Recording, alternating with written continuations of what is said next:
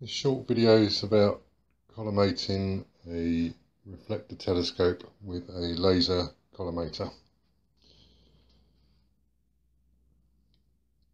The one I have is a next generation laser collimator. I put it onto a 2-inch adapter to go straight into the telescope. There's 7 different light settings for brightness of the laser point. So the collimator goes into the eyepiece holder with the target facing back towards the primary mirror. I'm going to lock that in place like so. The idea of collimating is to align the secondary mirror with the primary mirror and the eyepiece holder for a camera or an eyepiece. So on the primary mirror you'll see we've got a little black circle which is the center of the primary mirror.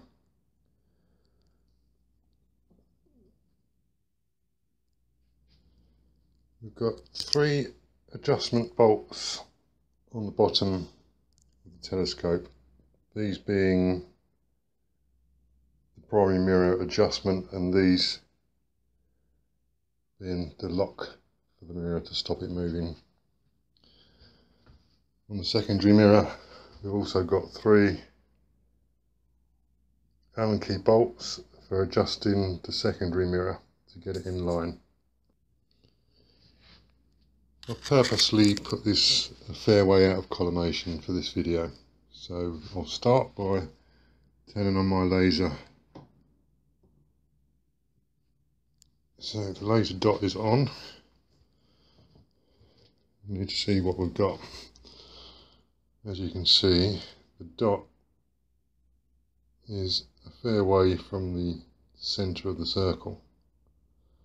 Now the idea is to aim that dot bang on the centre of the little black circle, and at the same time having the dot disappear through the hole on the target inside the collimator. We can't actually see the dot at all at the moment. In fact, there's a dot on the wall over there. That's how far it is out. It's not even touching the secondary mirror, so not a problem. We'll start by taking this secondary mirror with an Allen key, insert it into one of the holes, loosen that off a fraction of a turn, go to another hole, tighten that and see what happens. And we see the dots moving towards the circle, so I went the right way. So I'm going to loosen that off a fraction more, not much, and I'm going to tighten that one again.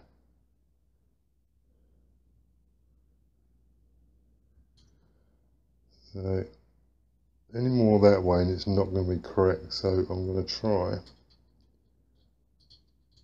another, loosen that a fraction, tighten this one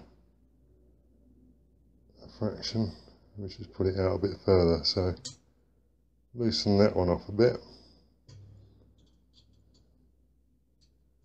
and tighten another one. Let's get it smack very close to centre, which will do for the moment.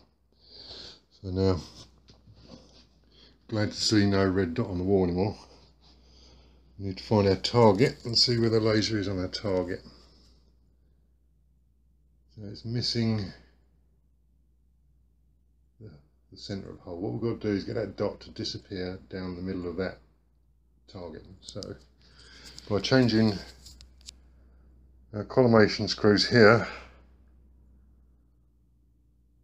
and seeing which way, first I'm going to loosen off the locking nuts at a fraction. Now by looking at the dot, while I turn one collimating bolt, we'll see which way the dot moves. Actually moving towards the middle.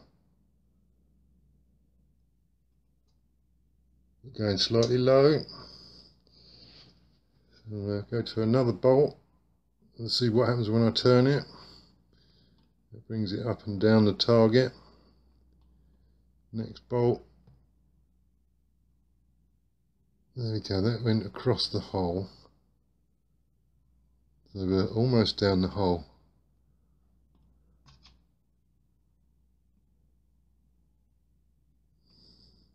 Well, just in the, yeah, the dot's completely disappeared.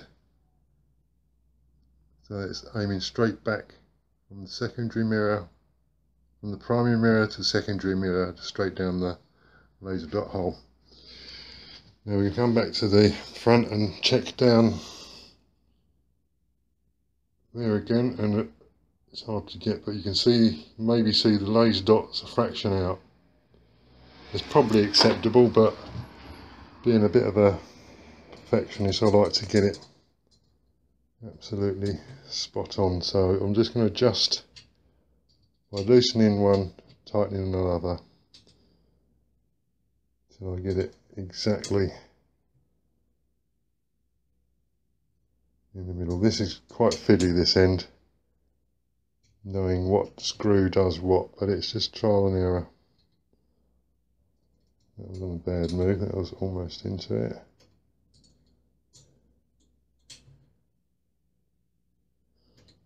The dot seems to be fading.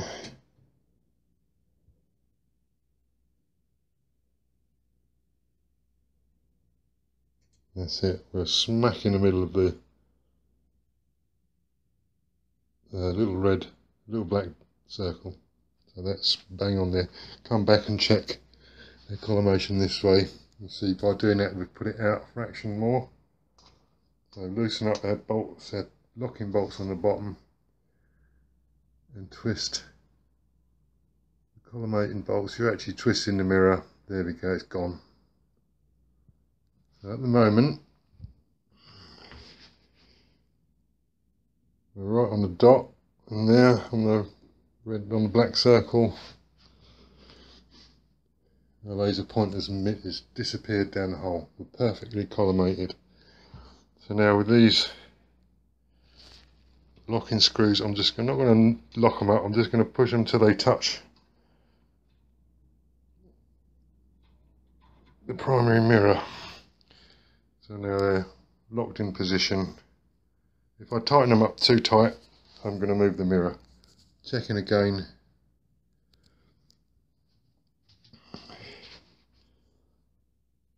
There, we're spot on. So now with some heavier telescopes you can get flex in the tube, especially with the camera attached. So what I recommend is, if you're imaging one target all night, and especially if it's a low altitude target, is aim your scope roughly at your target and then collimate it in that position. I'll see if this has shifted when I turn the scope round. Knock that off and see if there we go. Look, you can see just by flipping the scope 180 degrees, the collimation's gone out. That's just a flex in a 200 1 meter telescope, 200 PDS. So that's proof that collimating it and then moving it may put your collimation out. So it's worth aiming your target, aiming at your target you want. There we go, dot's disappeared. If you plan to do many targets in one night, which is quite often, I would suggest collimating the telescope in a neutral position, say park your home position or something like that. If you're on one target for the night, I would suggest collimating, aiming roughly at the target. Hope this has helped you in some way.